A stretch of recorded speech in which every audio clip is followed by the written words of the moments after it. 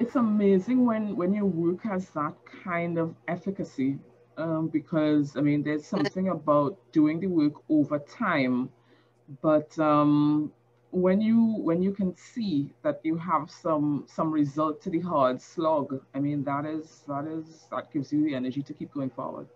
So one woman had left the school she was working in because she was so successful and been moved to another one.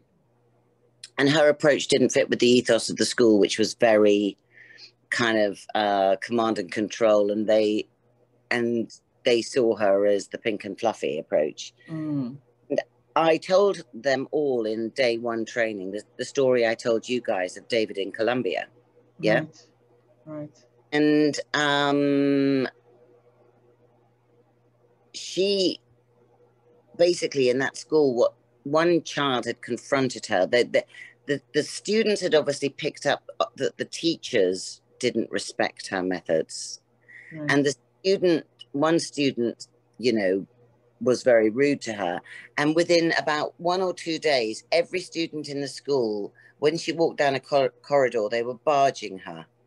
So she couldn't even walk down a corridor. She was being pushed. Right. As she walked down the corridor. So she did a circle like David in Colombia. Mm-hmm. Wow. And she said with it just shifted it. And the next day she had people knocking on her door and people coming to her and just went. Yeah. Now I just think that's phenomenal. That is, yeah. Because I think that sometimes the theory gets stuck in ivory towers. So when you can move the theory into literally, you know, put it into practice, and then you see. I think the other thing is that you don't need additional things really. You have the theory, and you can take that with you, and that is really, really remarkable. And I think it was interesting because when I had my first conversation with you guys about being a part of this, you know, at the end of it, I said, I'm so happy to be a part of this. And I so think that my work it's not my work, it's the work that I deliver, right. Is important in this sphere, but it's so simple. And, you know, all I do is create a very simple toolkit for people to be able to use practically on a daily basis. And there's nothing that this is not conceptual. No, but it's you. I mean, you say it's simple, Charlotte, but I mean, it works. That's the thing. When you can essentialize down to the bones of something and provide something that is more likely than not going to work, that is absolutely remarkable. Well, yeah. It's not I mean, since we're still waiting on the still waiting on the email to come through, and I am looking. Tell me about the principles here, because I'm still trying to get them in my own mind. So tell me about not the principles. Let's go through the 3 questions, shall we? I'll tell you what the principles are quickly because they underpin the right. So ultimately, in restorative, what we are doing is we are trying to align the behaviors that people exhibit in relationship with each other with what they say are their spaces, organizations, whatever's cultural values. And my experience is most times the way people are in relation to each other is not aligned frequently with the values of the organization. And that's often because people don't know how to do it. So they're not taught how to do it. And so what happens is people create systems and structures, but they don't actually support what needs to happen, which is giving people the skills to be better in relationship with each other. I was training yesterday, and the guy said, who is very, very restorative in his practice. And he's the senior leader in this group of alternative provision education. And he said every conversation is an intervention. And he said that to me on day one of the training. And I have to be totally honest, it didn't really land with me. Then I gave 8 teachers training on the restorative questions from 8 different alternative provision schools working with very hard to reach young people.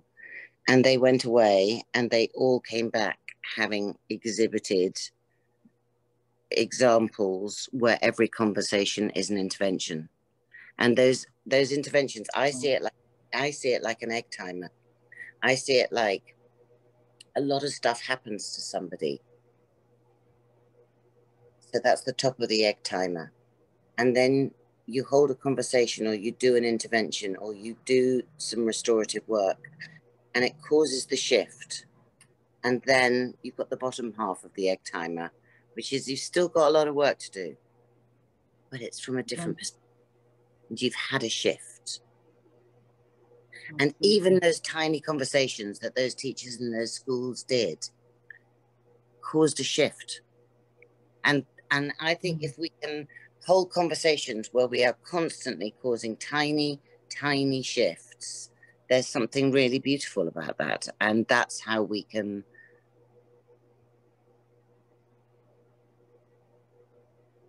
well, I don't want to say some pat statement here, but I think it's how we can change through listening. Wow. And really hearing, not just listening, really hearing. So for me, the 5 principles are fair process, giving everyone a voice in a no shame and no blame culture, accountability, critical, that's absolutely critical. The restorative questions are as the underpinning tool to work with in every kind of dialogue or intervention, whether you're doing one-to-one or whether you're doing whole teams. And then the 5th one is working with, which it means that you're not doing things to people or doing things for people, you're working with them. And actually that's the one that's the most difficult to get people to get their head around, because so many relationships are about power and control. Right. And that working with someone is having both of you here. And there's so much unwritten power and control. But, you know, it's so interesting when I watch, and the examples I get given by people where they go, it's interesting, Charlotte, you're talking about this, because the other day I was having, I'll give you an example. So a teacher says to me, you know, the other day I'm telling off a 16-year-old and I'm definitely finger wagging and I'm telling him off. And he said, I think this is what you mean, Charlotte, by working with. And he said, as I was talking, and the kid's like this. Yeah. In rebellious child, completely disengaged. And he said, as I was talking to the child, I realized, or the young person, I realized that I was as much as at fault and that my approach had not been ideal either. So I said that to him. Right. Actually, I don't think I did the right thing in that situation either. And he said, that young person went, oh, that's all right, sir. And instantly we had a conversation like this. Wow. Went from that to that in an instant. That the conversation shifted because the power balance shifted. So working with is one of the most difficult parts of what we do, because people don't really know how to do it. And it's difficult for me to teach it. I've got pretty good at teaching it now, how to do working with, how to create environments that are with environments. But basically they're high expectation, highly boundaried, highly supportive environments, but they're not overly supportive so you're not stroking people, and they're not overly boundaried so that you have power and control. They're that beautiful tenuous balance between high support and high boundaries. Anyway, Wow. back to the restorative. That's a really high level. I mean, it's high level engagement, and you have to be really, really skilled. If you would give us the 3 questions. Yeah, sure. And then I have some questions relating to getting people to be able to receive the teaching that you give on how to hold that balance. Wow. So the 3 questions are the old system has been what's happened. So something's gone wrong. What's happened? And as you heard the other day, we had people from all over the world. And I say, what's the second question? And 2 people immediately said the first 2 answers that I get wherever I work, anywhere in the world, which is who's to blame and why. Mm-hmm. Mm-hmm. So normally, old system, what's happened, who's to blame and why? And then the natural consequence of that is we go to sanctions and punishment because of who's to blame and why. What's wrong? What's at fault? Who can we blame? Mm-hmm. Then obviously it's right, fix the problem and punish the person who did it. I mean, nowadays, having done this every day for so many years, I can't even compute why that would make sense to people. Mm-hmm. Anyway, so new system, what's happened? Something's gone wrong. How's it impacting on everybody? What's the impact of it? Mm-hmm. Immediately, you shift a different lens onto the problem. You take away blame. Therefore, you take away triggering shame. Mm-hmm. And you create a different conversation. And then what needs to happen to make it better or make it right? And where people get this wrong is they think that restorative in not being punitive means we don't hold people accountable and have consequences, and that's nonsense. Right. So when I gave the story in the talk on Sunday about a group of 50 young offenders in Colombia, a young man in that circle chose to be accountable, chose to show remorse, chose to stand up and say it was me, because the environment was such that he wanted to. Mm-hmm. So you got who did it, or who's to blame, if you want to use that system. Okay.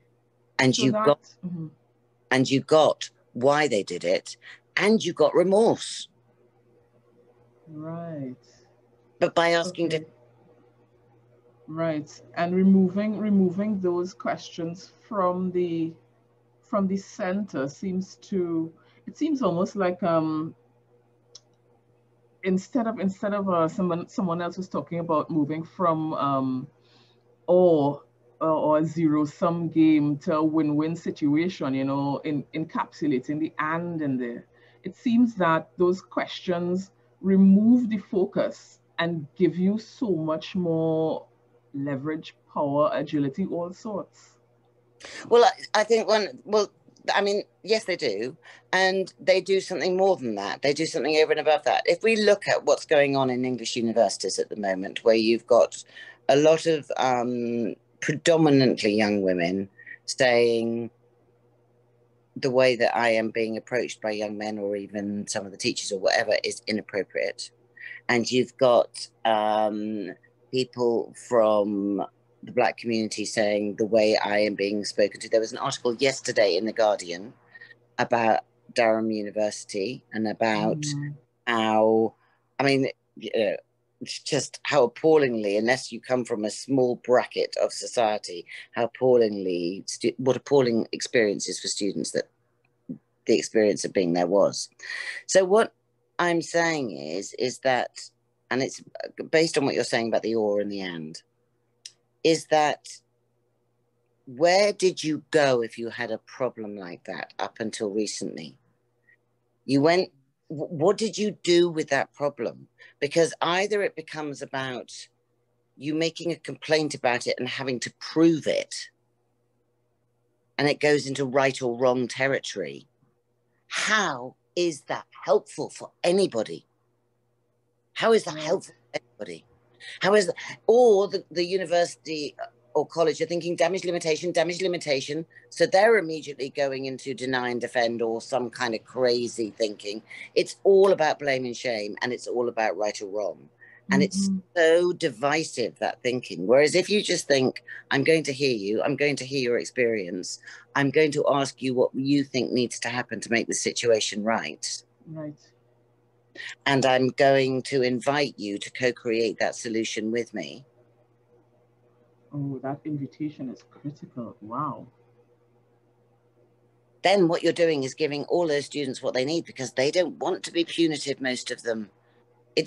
You know, this generation is not like previous generations. They don't want to be punitive.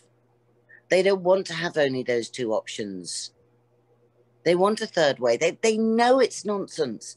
They know prison doesn't work. They know it's all nonsense. They want another way of doing things. Right. Let me circle back to what you said about learning, being able now after all this time to teach people to hold that that space that facilitates engagement. What are some things that people need to learn, or what are some of the things that you've learned to teach to enable people to hold that space? Okay, I'm thinking about that before I answer.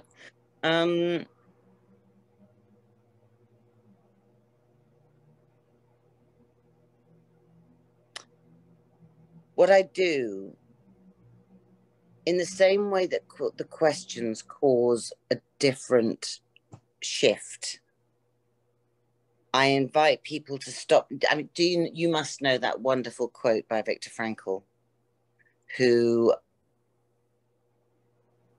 wrote Man's Search for Meaning after he was in Auschwitz, and he wrote, let me just get it so I say it right. And he said,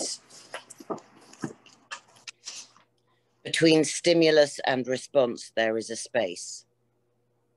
In that space is our power to choose our response. In our response lies our growth and our freedom. So what I do is I teach people how to look for the space and then choose a different response. And when people get it, as those 8 teachers did, I wept at the session yesterday morning, 9 o'clock on a Monday morning. I asked them to feedback whether they'd done anything in the last week since I taught them day 1. By the end of half an hour, I said, you've completely got me, all of you. You've completely got me. Because the level of intent to try a different way was so deeply moving with such a marginalized group of young people. It was so deeply moving. And I think that if we can, I think what I do is I show people to just look for the space and then create a different response. Wow. Look for the space. I'm gonna take that. Look for the space. Thank you so much. That has been amazingly insightful.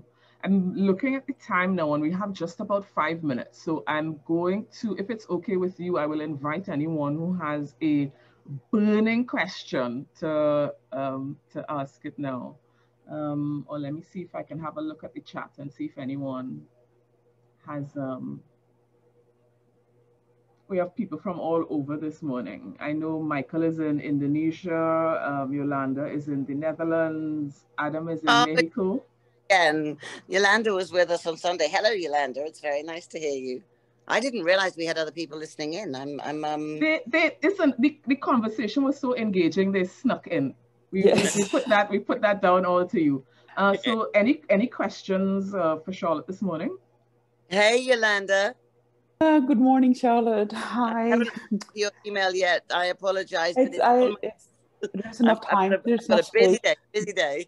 I totally understand. And I'm a slow digester. I'm just like so in awe. And so no burning questions. I'm just excited to learn more about, I've been calling myself, and Alyssa know that, the space maker. And I've been looking, yes. And Adam as well, who's also joined on audio, and I've been looking for what kind of space can I make that specific difference. Yes. And I've been really, like, I'm almost crying now, but I've been really touched by what you shared, and because yeah, I won't go too much into it, but it's Thank you. I think I found my space where I want to make that contribution, to make people feel safe and feel powerful again by co-creating those new responses. Okay, that's it. What you just said there, safe and powerful again by co-creating those new responses. That's it. What you just said there is it. Yeah. That's what we do. Come join me. Come join me. Yeah, I'm seconding that. Not even, absolutely. I think that that is as fine a spot to leave that conversation on as any. So I'm going to say thank you ever so much, Charlotte, for jumping on your telephone at whatever time. What time is it where you are now? Also, it was dark when I started, but it's light now. Okay. It's still dark. It's still dark, baby. I mean, to be honest, Alyssa, whenever I go into talking about this stuff, it's early. I could be in bed, whatever. I start talking about it, and I'm just instantly reminded of why I do what I do, and I can't stop myself getting ridiculously excited, because every day when I work with people, I hear crazy stories like yesterday. So, why wouldn't I get up at 7 o'clock in the morning to talk to you about this stuff? Why wouldn't I?